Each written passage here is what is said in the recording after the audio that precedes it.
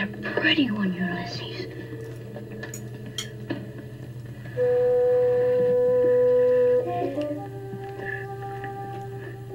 There it is. Well, hello, BookTube. I am an idiot.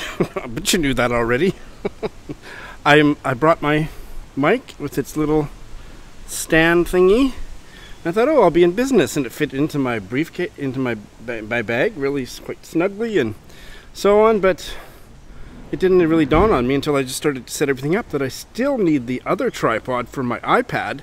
So I'm filming this holding my hand up, and this is going to be a really long Friday read. So no chit chat. Let's get right to the books, and I think my hand might give out before I get very far. For God's sakes, you know what? I certainly don't have the energy to go back home and get it and come back here. It's a beautiful day, so let's just go with it. So it's going to be really herky-jerky because I'm holding it, and and I left house. I'm really absent-minded this morning. I left the house without my mask, so I only came a block, but that's not very good. But I hope the audio was really good because I got the microphone here right. Let's move it even a little closer. There, it's even closer to my mouth, so there is nowhere in this park to set the iPad down and work the mic. It's absolutely out of the question. So yeah, I'm going to abort this alfresco Friday reads because my arm is already getting sore and I have so much to tell you. So let's go back inside. What a waste of time! And before I get myself back home, why don't we look at the week in review? I am going to do this as an audiobook and maybe with the ebook as well. Adam Thompson is an Aboriginal writer from the Pakana people on the island of Tasmania. How fascinating. But now let's get a little dirty when we go look at the Proto-Indo-European root, because as soon as you talk about blowing or swelling, suddenly lots of perverted connections start to become apparent. It refers to various round objects and also to the notion of tumescent masculinity. The gay man in my readerly brain has to ask this question because when I hear the plot synopsis, I automatically think, is that there a bit of a homo component to their friendship? A reader like me will see it whether it's there or not. But is there anything overt in the story? You know, this is a really fascinating question. Okay, well, here I am back inside. Oh boy, I'm feeling rather foolish. Because I spent 20 minutes preparing a document that I went to the convenience store to print out with all my stuff because there was way too many ebooks with long subtitles and whatnot that there was no way I wanted to hand write it. So spent all the time on that, but didn't actually reason out that no, I also needed the tripod for the iPad. So here I am feeling foolish. I've got my hot coffee, and let's get going. I started 2 books that I haven't finished, so I will tell you about those first. The first one is the Queen Victoria death book, Curtain Down at Her Majesty's. It's a great, rather irreverent title. Curtain Down at Her Majesty's, The Death of Queen Victoria, in the words of those who were there, by Stewart Richards. And I'm really enjoying it. I don't know if enjoy it. Yeah, I'm enjoying it. It's really fascinating. It's all the minutiae of the last couple weeks of her life, her death, and I'm now reading the part leading up to her funeral, and from the diaries and letters of... There isn't much from the royal family members themselves, although they're often quoted in the memoirs and memoranda of the doctors and servants and whatnot. So yeah, there's lots of gossip. There is some salacious gossip, of course, nothing, not to do with her death, but just stuff. Like a courtier, or was he a courtier? I'll maybe devote a separate video to him. That was a notorious better of young men, and it's rumored that one of the men that he had a very passionate sexual relationship was his college-aged son. And he was right in there, all to do with the funeral and the preparing for her death and all that stuff. So, oh my goodness. Anyway, I'm not going to spend much time talking about the emotional component because I don't have an overly emotional attachment to Queen Victoria, but, you know, we're coming up to similar end of an era with the present queen, and so it's been a little bit emotional for me on that level, and I'm not going to talk about that.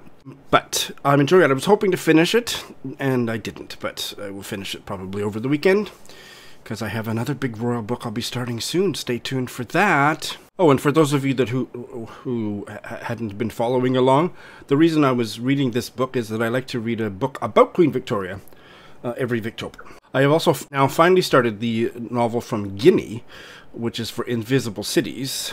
I'm changing the camera angle and the lighting. The lighting is terrible. There, it's a little bit more flattering.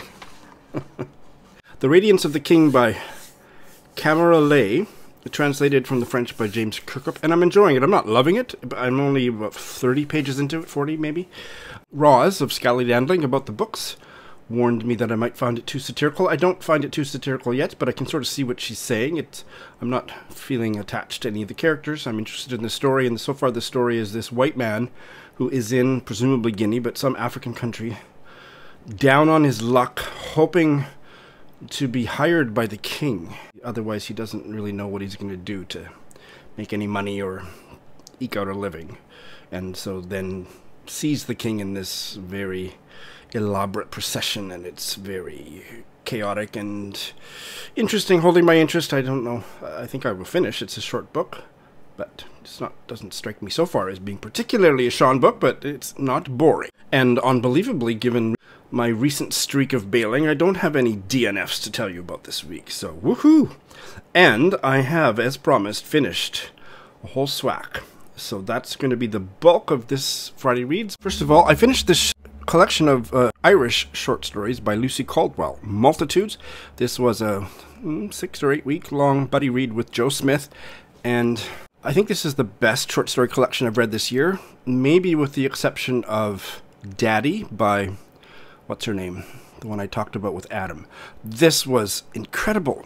Have any of you heard of Lucy Caldwell, born in Belfast in 1981?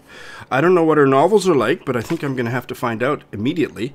But her short stories are, you know, they're almost as good as like Alice or Mavis, published in 2016. This is probably as good a place as any for me to declare a new policy with regard to promising that a review is forthcoming. I do quite a number of standalone book reviews, but I also promise several other books each year that I just don't get around to doing. And what that's about is there's a pretty short window, like 2 weeks, where if I don't get the review thought out and recorded within that 2-week period, it's just not going to happen because I've lost the thread of the book. That's why I hated doing monthly wrap-ups. I hated them passionately and stopped doing them within the early few months of my presence here on BookTube. I can't talk about a book that I read more than 2 weeks ago, and I don't want to spend the time kind of re-immersing myself in the book to do so. So often that 2-week window comes and goes, and I'm busy doing other BookTube stuff. And just simply don't have, or busy reading or whatever, busy doing life stuff. And so if it doesn't get made in that 2-week window, it doesn't get made. So I'm going to stop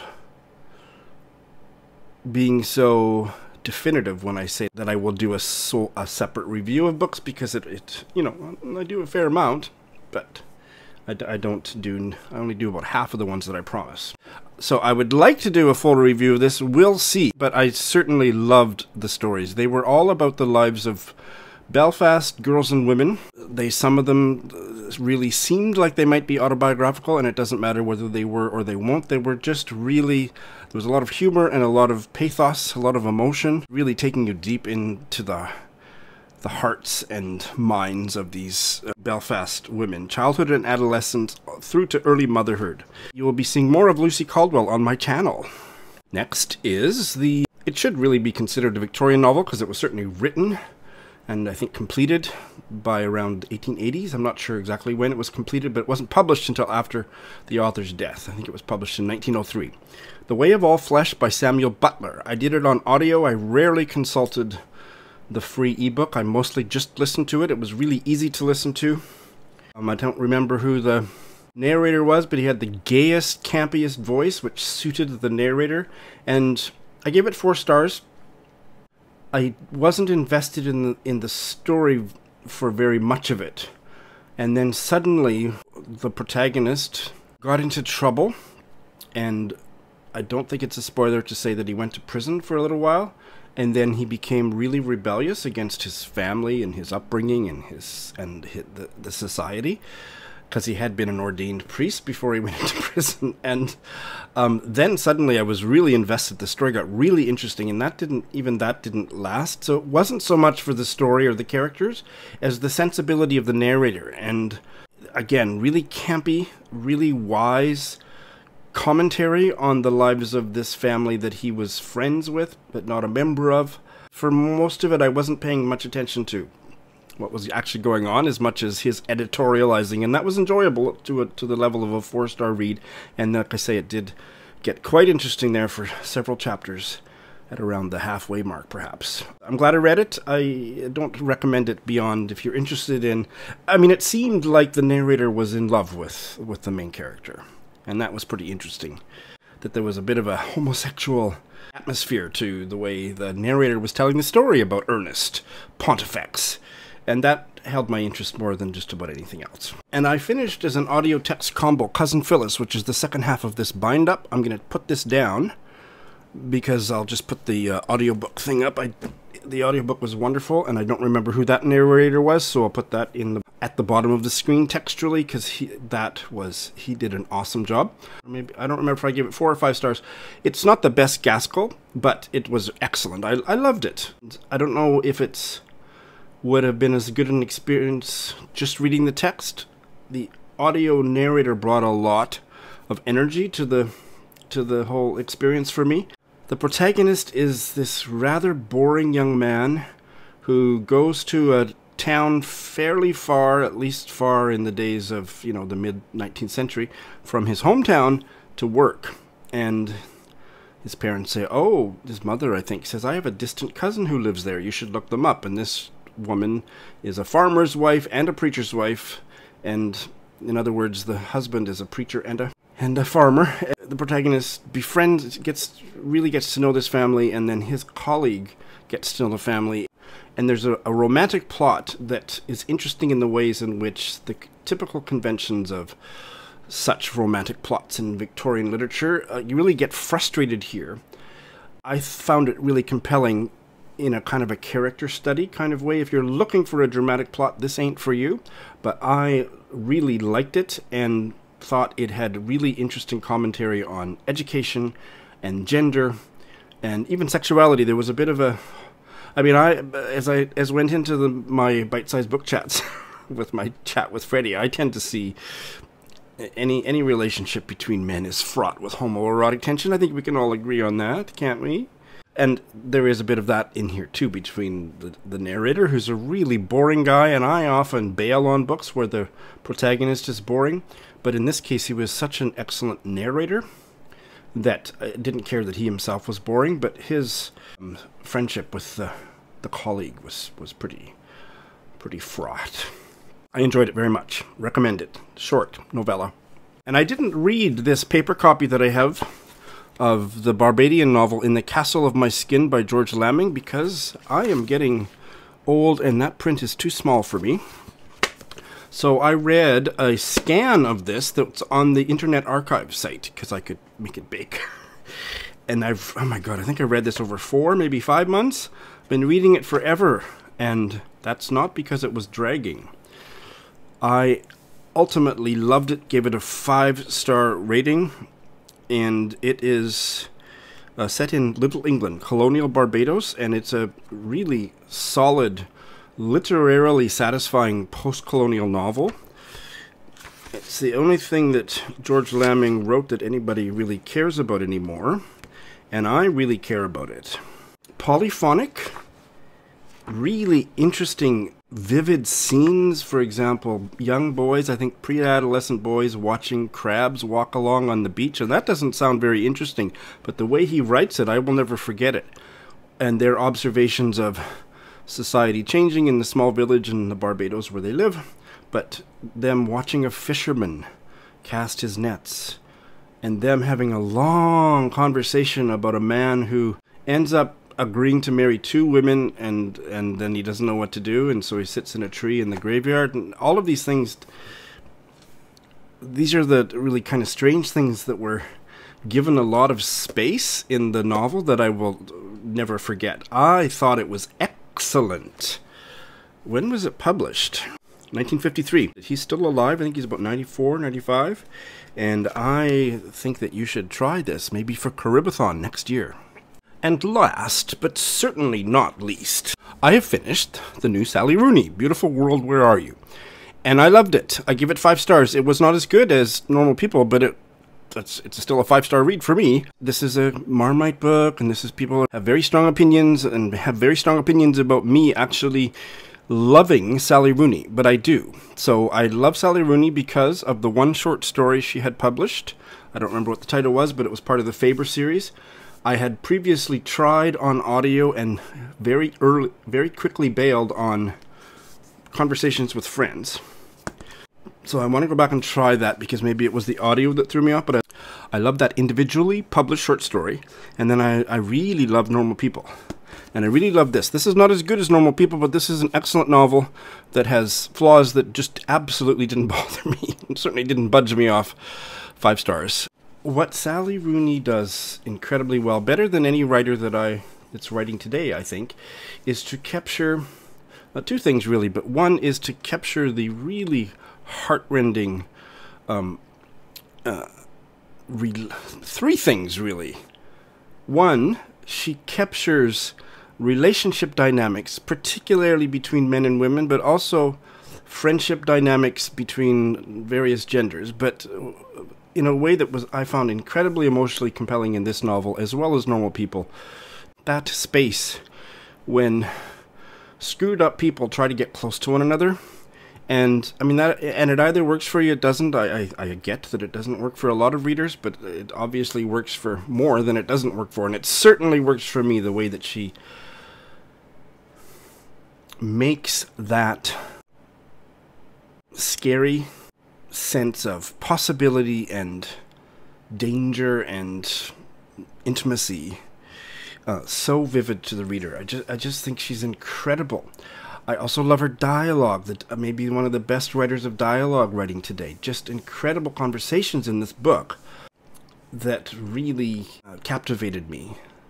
And I think that her grand theme, I think she's trying to bring other themes into this that weren't so successful, but I think Sally Rooney's grand theme is Eros and Agape. She is, and her characters are, preoccupied with friendship and love, and what's the difference between them, what do they share in common, and how dangerous or ill-advised is it to try to go back and forth between those 2 relationship models. Oh, that sounds terrible. Between those 2 ways of relating to each other. And that's a big theme in my life, and so I really connect with Sally Rooney. I think she is amazing. I will be following her forevermore. As anybody who's been following the reviews or has read it knows, there are also emails, lengthy emails in this book between the 2 protagonists, Alice and Eileen, where they wax philosophical and talk about social political matters from a millennial perspective. Is the world ending? Why would we bother to worry about starting a family, for example, when things are so shitty? And refer to Wikipedia entries they've read on certain subjects. And I could have done without all of that, actually. I didn't hate it. There was a couple times where it was irritating, but for the most part I found it interesting, but rather tertiary. And if it had been completely stripped out, it would have been probably a better novel, but like I say, it was still a 5-star novel, but didn't really need any of that. I didn't need it. For some people, that's the gold of the book, and it wasn't for me, but it didn't bother me. It's really popular to kind of hate Sally Rooney and to criticize everything she does or everything she says or whatever, and I'm not on that train at all, but I do admit that by making a protagonist who is a successful novelist wondering what she's doing that's of any value, is she really helping with any of the big issues facing the world today, there was some angstiness about that occasionally irritated me. Yeah, only very rarely. So, and some of those things obviously bother other readers a lot more than they bothered me, because for the most part, I found this spellbinding, deeply emotionally satisfying, and I recommend it very, very highly. Go Sally! So those are what I finished. I've had a really fantastic reading week. I've had such a good time and had time to read and read and read. So I am going to be starting a bunch. I think I finished 5, and I'm going to finish the Queen Victoria Death book over the weekend. So that would be 6. I'm going to start 7, because starting those 7 would only bring me up to 20 books, which is quite manageable. Quite manageable. So this is what I'm going to be starting. 4 invisible cities this month. One of the countries is Sierra Leone. So, of course, they make the announcement about which countries a few months in advance, so I had time to do the research and order a book, and here it is. I didn't do enough research that I thought this book was by a woman, but it's not. The protagonist is a woman, but the author is male. So the Path Does Not Die by Pede Hollist, or Pede Hollist. I think it's probably Pede Hollist. Sierra Leonean writer, and this novel was first published in Africa in 2012 and published in the UK in 2014. And there isn't a whole lot about the novel. I'm not really sure that it will be for me. I have a backup, which I won't spend time telling you about in advance, but it is a very nuanced but ultimately anti-female genital mutilation story, in that the protagonist, who's in her adulthood has emigrated to America, still remembers her botched female genital mutilation ceremony when she was young. And I think it was, I shouldn't say botched, I'm not sure botched is the right word, but it's not completed because of very strong quarrels between various parts of the family about whether this should or shouldn't be done.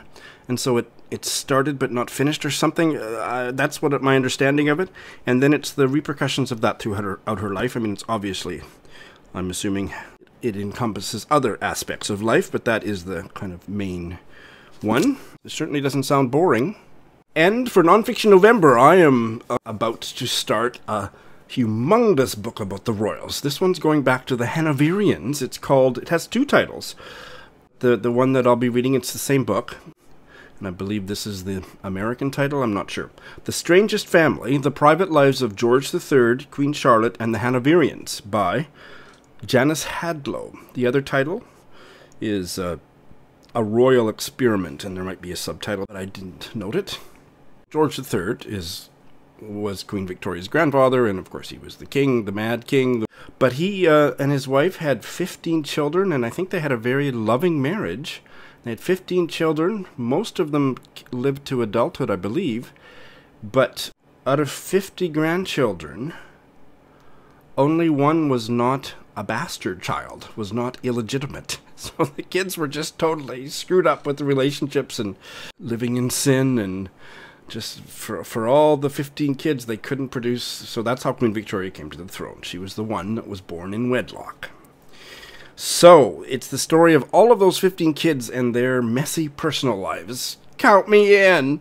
700 pages in print form. I'm reading it as an ebook, so it's much longer than that. Ooh, I can't wait. Dan of the Weird Book Club, a sadly missed channel, and a good friend of mine. We are doing, it's not a buddy read, but we're going to talk on Zoom later in the month, and this is the last 2 such collaborations that I announced in advance didn't come to fruition because I bailed on the book, and those weren't with Dan, those were with other people, but I'm optimistic about this one.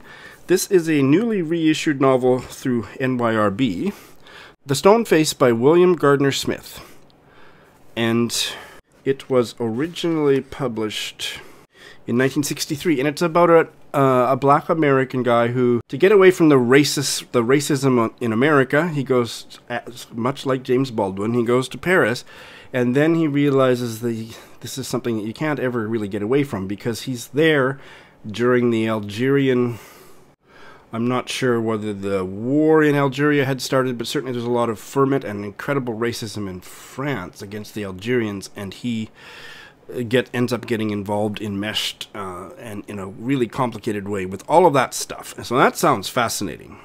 Looking forward to diving into that one. The Zoom chat with Dan is scheduled for the 3rd week in November, so that's why I'm starting it now. And the 4 books I'm starting for Indigathon. I have a very ambitious TBR, and I chose books, most of which are quite short. So here are the 4 that I'm starting with this week. And the first one is not short, but it's a collection of essays on the cusp of contact, gender, space, and race in the colonization of British Columbia by Gene Barman. History essays, and it's a chunky book that Jay Shea and I are buddy reading, but we're doing it over 2 months, 2 essays a week. Well, the first check-in is next weekend. I talked about this in more detail in my Indigathon TBR. Really looking forward to getting started with this. And on ebook, I will be reading the Canadian, I believe it's a kind of a memoir-type book, or it's certainly a non-fiction book, by an Indigenous writer, Jordan Abel, called Nishga. And I talked about it quite a bit in my Friday Reads. It's kind of a compilation of his poetry. He has previously published a few books of poetry. His poetry, private letters, court documents, all of which pertain to intergenerational trauma within the context of what an evil place Canada is for Indigenous people. It sounds really powerful, and it's probably one of the longest books that I hope to finish during the month, so I'm going to get started on. The other work of fiction for Indigathon that I will be starting this week is from Native America. Housemaid of Dawn by N. Scott Momaday.